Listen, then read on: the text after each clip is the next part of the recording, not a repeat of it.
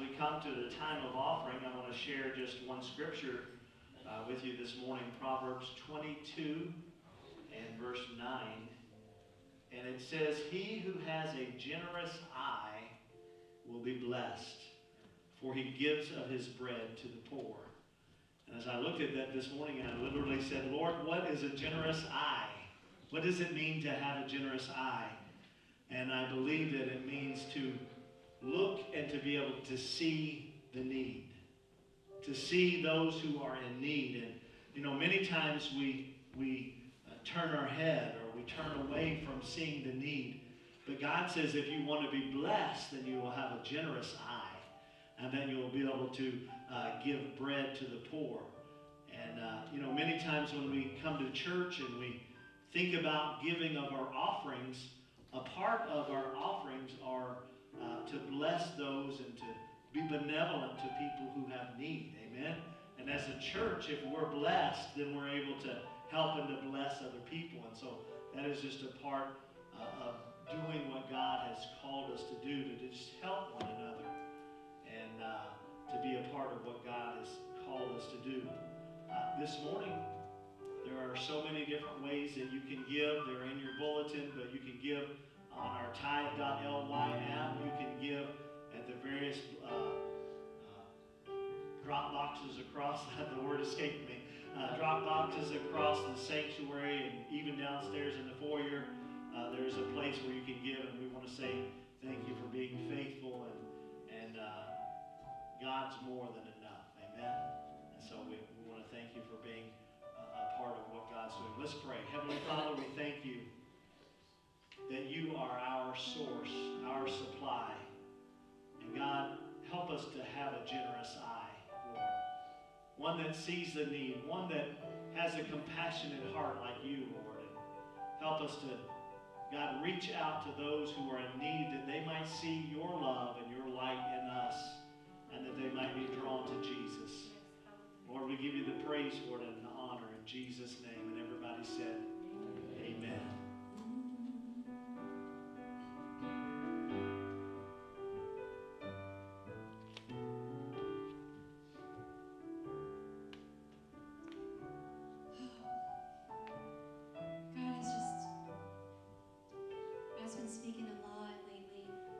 Excited for you to hear the sermon today.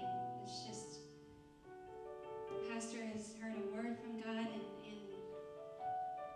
get ready, get ready, get ready, get ready. You know, Sister Alice, she posted something. It was like a repost this last week, and if you're friends with her on Facebook, you might have seen it. But it was so good. It was so good, and it was talking about worship. Being the thing that stirs our heart and gets our heart ready for God's work. I'm telling you, get ready, get ready, get ready.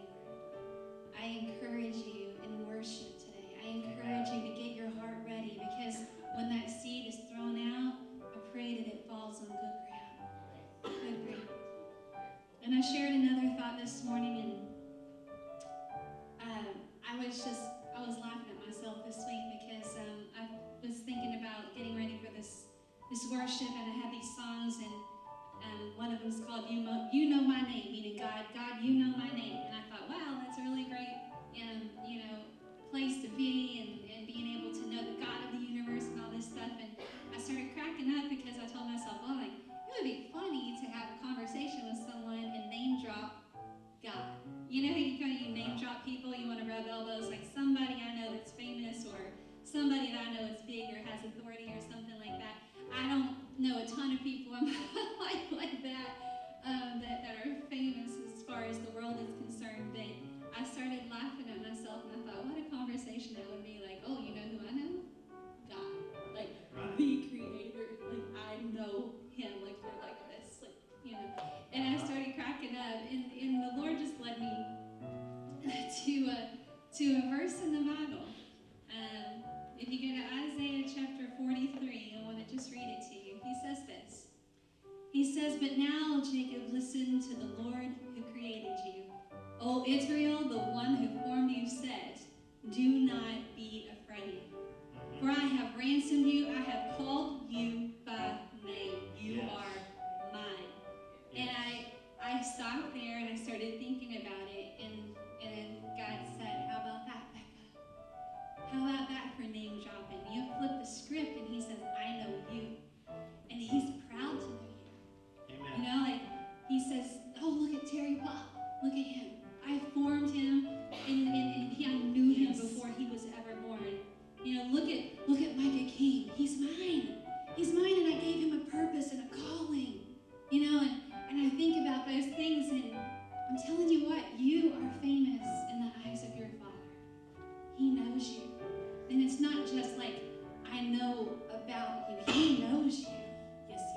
ends in the outs of you.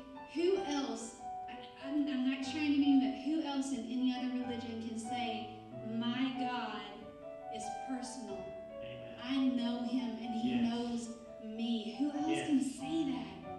You know, it's not just, we've got the cross and we've got the symbol of the cross, but, you know, he's not something sitting on a shelf that we can look at. You know, he's the God, the living God. And like I said, we've got the cross, but I think that's just a reminder to let us know that he's not there anymore. Amen. He's not there. He's alive. And he knows your name. He knows my name.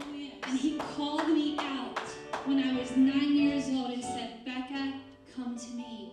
And I answered that call. And wow, a God that knows me in and out, my faults even.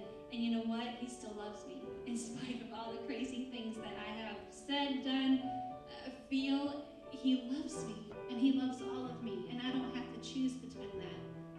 God loves me. I invite you to stir your heart this morning. Stand with us today.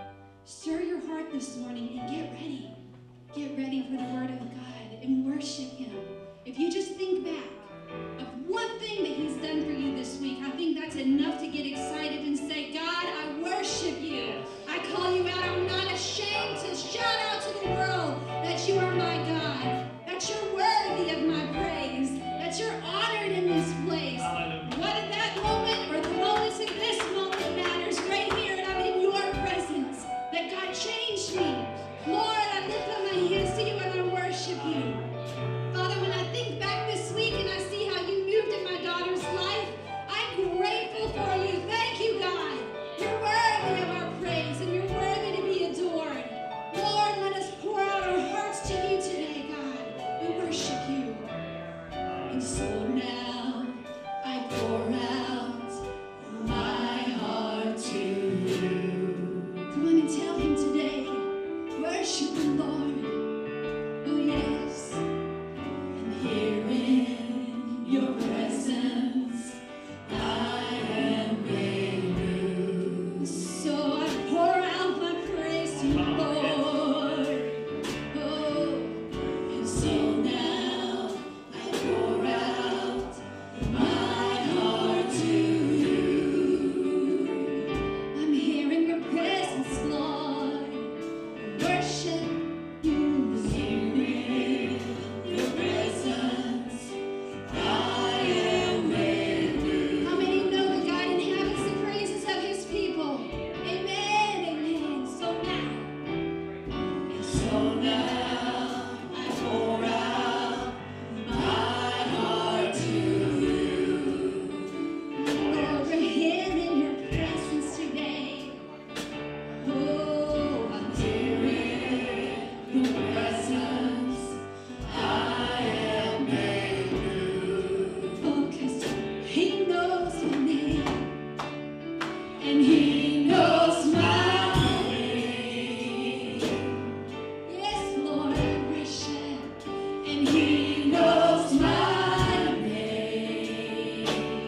You know who I am, Lord, and he knows my name. Yes, you, Lord, and he knows my name.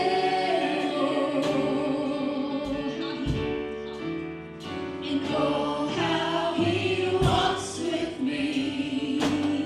We can say that today. And oh, how he talks with me. You're a God closer than a brother. Thank you. Oh, how he tells me.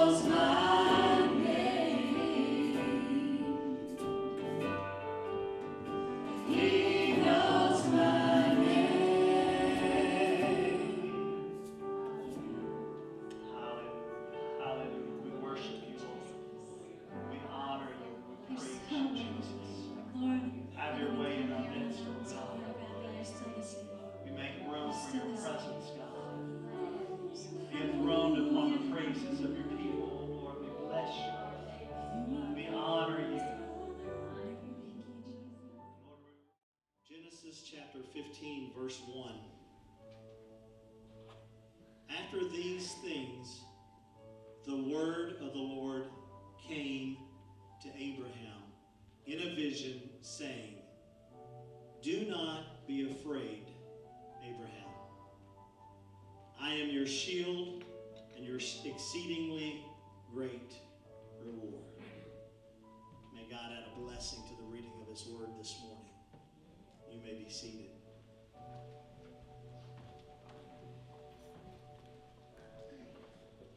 You know, sometimes God has a tendency to make us nervous. And he makes us nervous whenever he puts us in a field or a realm where we just totally have to trust in him. And as I said Tuesday morning about 3:30 in the morning, I mean, that's just when God speaks sometimes. And I woke up, and the phrase, "the word of the Lord came saying," that's the phrase, it came to my mind. And naturally, being a person of prayer and a person of the word, I said, "Okay, God, what are you going to tell me? Lord, what are you saying? What do you want us to know as a people?" And honestly, it was quiet. And God really didn't speak at that point. But I believe what God was saying to me and to us is that he has not stopped speaking. In other words, the Lord still speaks now. And he still speaks into our situations and into our life. And as I began to run this thought through my mind, and as I began to look at it, the next day I began to research it. Began to look at the word of the Lord came saying. And I simply typed that in, and 190 different times in the New King James Version, that came out. 190 times. And I tell you, it takes a long time to look at 190 different times that the Lord came saying. But I was diligent in doing that for the most part. And God began to speak to me. And I believe that God primarily, can I get an amen, speaks through his logos or his written word. But that God also, at various times and sundry times, he speaks a rhema word into our life. And that rhema word is a living word. It is a word that whenever you read it, how many knows that sometimes it just comes alive to you? And it speaks into the situation, and it speaks into the circumstances of your life. And God began to show me things, how that multiple times throughout the scriptures, as he began to say, the word of the Lord came saying, how that it came to life. And as I looked at this scripture, let me tell you too that I believe the prophetic word is also a rhema word. That God sometimes speaks things to you and I individually, and that God speaks to us corporately as a church. Yes. And I begin to look at this, and I begin to really just inquire of God. God, when your word comes, what comes with it? I mean, you're telling me that the word of the Lord came saying, so God, what are you bringing with this word? What can we expect to receive from God when we hear from his word? And I began to look at this, and I went all the way back to Genesis chapter 1. And I noticed that the very first thing that God did was he said, "Let there be light." In other words, when God speaks, things happen. When God speaks, that the creation begins to move at his word. When God speaks, seasons begin to come to pass. When God speaks, he speaks prophetically, and he speaks about the future, and he speaks about the present into our life. And when God speaks, he chooses to do something. I continue to look at the word, and then the word really spoke into my heart. God began to speak and to tell me, but when I speak, you have to do something with the word. How will you receive the word? how will you incorporate it into your life? You cannot just hear the word without receiving the word. And so I begin to look at this, and as Jesus spoke and the world came into existence, here are the things that came with it. Light, revelation, creation, and power. The word of the Lord came saying, and the word brought direction. How many need direction in your life? The word brought revelation. And when God's word was focused upon, revival came. You'll see when Israel had literally lost the word of God. And whenever they found it in the temple, tucked away, and they began to look and to focus upon the word of God, and began to read it in the hearing of the people, revival began to occur because of the word of God coming to say something. Peace comes by the word of the Lord. Revelation. Faith. Faith comes by hearing the word of God. So I begin to notice as I look at this that giants were defeated because the word of God was acted upon. Covenants were struck when the word of God was received by faith. Destinies were changed. Inheritances were occupied as people accepted the word of God and believed God and took a hold of God's word and said it is true and I will believe it for myself. Yes. Healing came by the word as it was sent. Blessing, how many want to be blessed? Came by the word. Wisdom came by the word. Anointing came by the word of God. Callings. It literally tells us that Jeremiah, the word of the Lord came and that Jeremiah was called. This morning, are we listening for the word of the Lord? And I believe that God is speaking to each one of us. And as I read this passage, the very first mention of this phrase that the word of the Lord came to Abraham, saying, Abram. God, what did he say? He said, do not be afraid. How many knows when the Lord speaks that sometimes our inclination is to be afraid? Because he's an awesome God.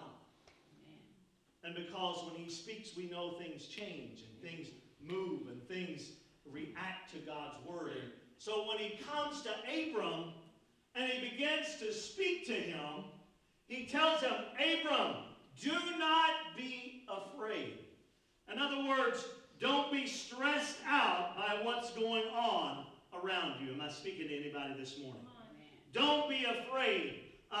Today, if you're living in fear, the word of the Lord would come to you saying, do not be afraid. Do not be tied up in your thinking and do not worry about the changes that are occurring, but trust in God. That's what God's saying to us. How many have just ever gotten real with God? You know what I'm talking about? And you just begin to confess before God what you are and what you're not. Amen. And there's times that us preachers, we get up and we really preach the word of God and we speak boldness and faith because God anoints us to do it. And then sometimes we wake up at 3:30 in the morning and we simply say, God, how are you going to do it, God? How are you going to make a way? And God, how are you going to bring to pass the things that you have promised into my life and into the church? God, how? And I just was open and honest with the Lord. You see, there's times when we don't have the whole picture. There's times when we don't know the next step. Can I just be honest?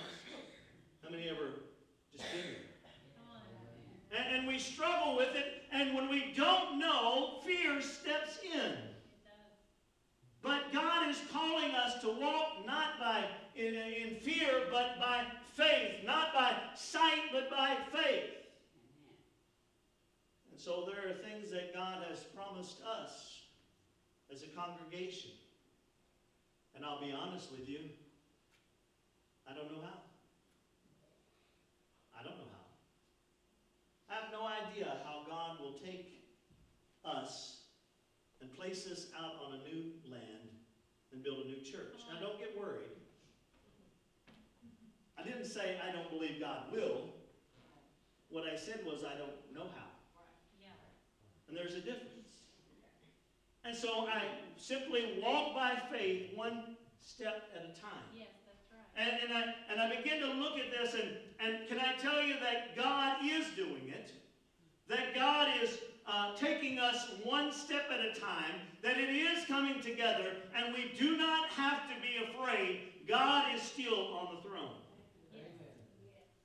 You see, not only did he tell Abram, don't be afraid, but he called him by name. And that spoke so much to me. And I didn't tell Becca to sing that song. That's the leading of the Spirit.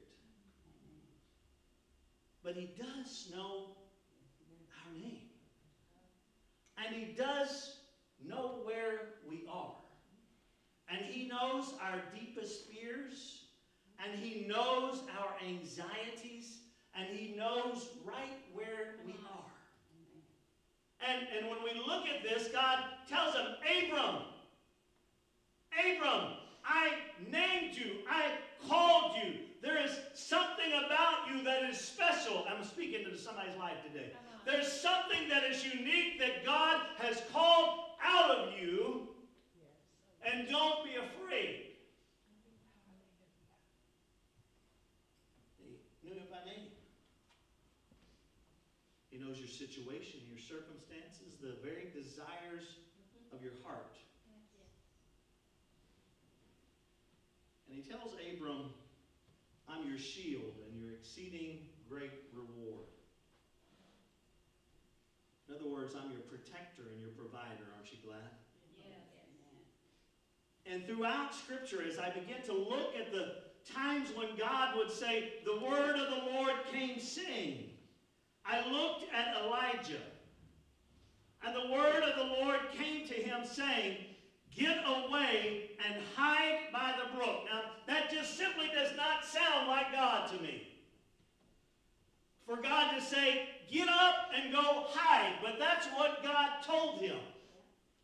Because it was at the brook that God would supply and shelter and strengthen. It was at the brook that the raven would come and feed him.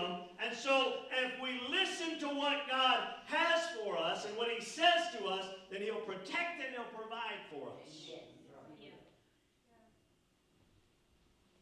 And then see if you see yourself in this. Then Elijah gets real comfortable at the brook and with the ravens feeding him. But all of a sudden God said, we're not going to do it that way anymore. How many does that upset? Come on. It upsets me. Yes. I'll just be honest with you. We get real comfortable with God doing things a certain way. Come on. But what God wanted to, can I just speak something else into your life? You see, the raven was typically a thief of a bird. It would come along and steal the provision. But God used the raven that usually steals in order to provide. Then God all of a sudden says, that path is going to change. And he sends him to a little woman at Zarephath. A different source. A different way.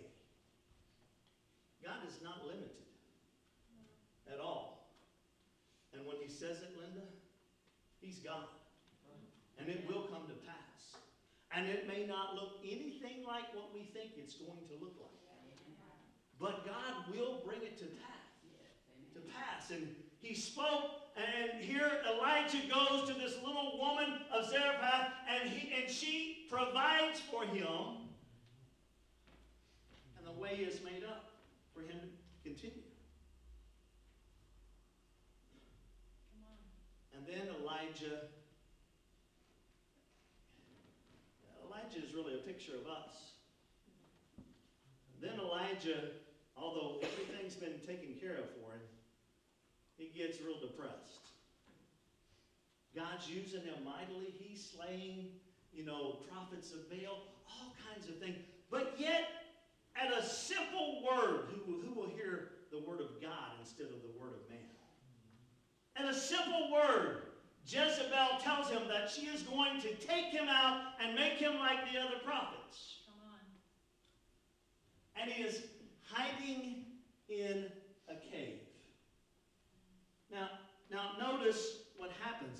As he's hiding in a cave, how many ever had a cave experience? Where it's dark, it's gloomy, you can't see, you don't know what the next step is. Am I preaching to anyone this morning? And you're in a darkness and a gloom and a funk. And God, what he really needs is the word of God. Amen. What he really needs is to hear the word of the Lord come saying. Amen. But God allows him to experience strong winds, broken rocks, earthquakes, and fire. But yet there was no word of God until a still, small voice. And it brought the revelation, and it brought what he needed for the moment.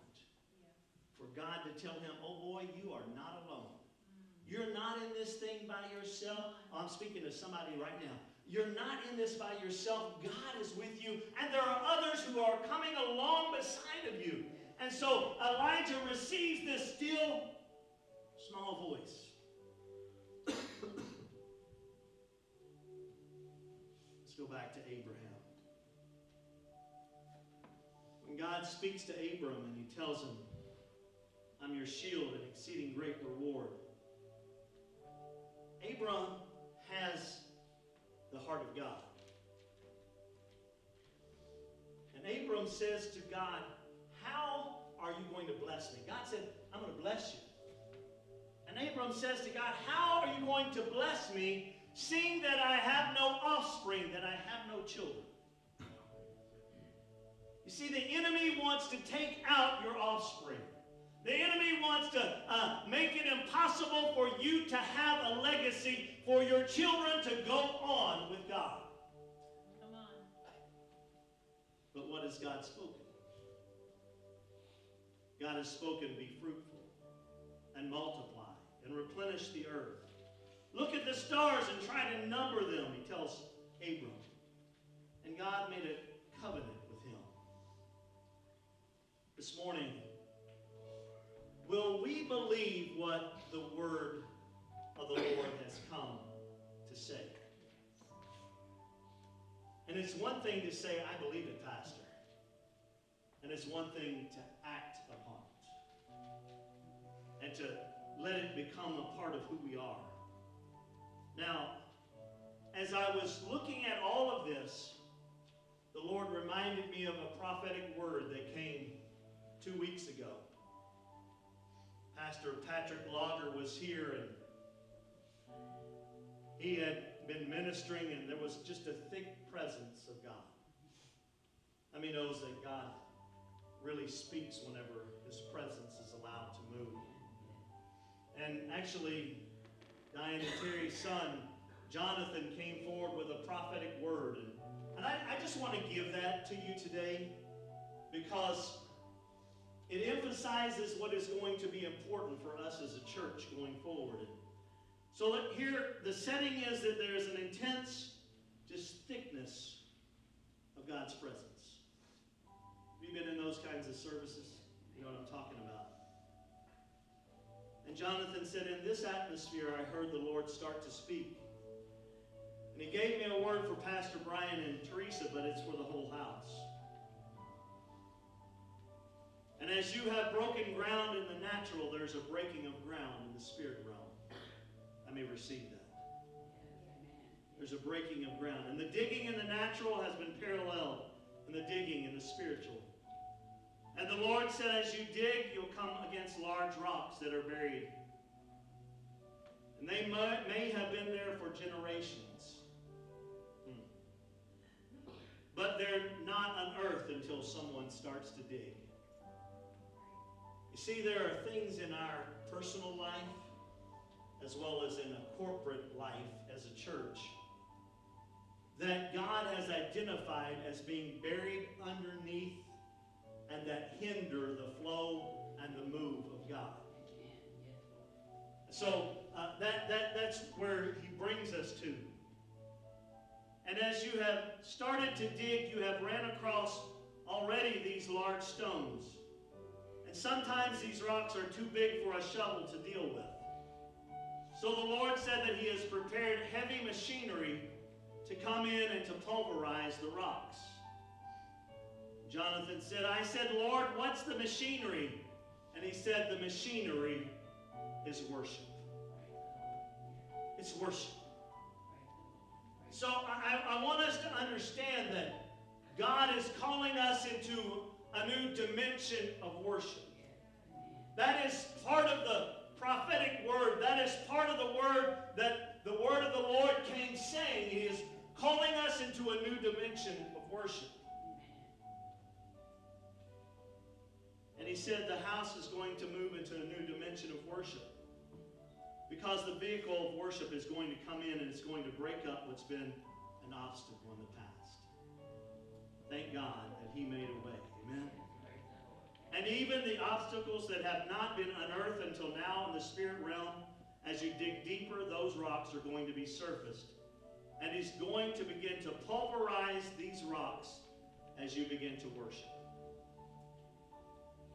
And then he simply said, and what this looks like practically is that sometimes, Pastor Bryan, you're going to have to call the church into a worship night on a Monday or a Thursday or a Saturday, where you come in and say, we're not going to do anything but worship.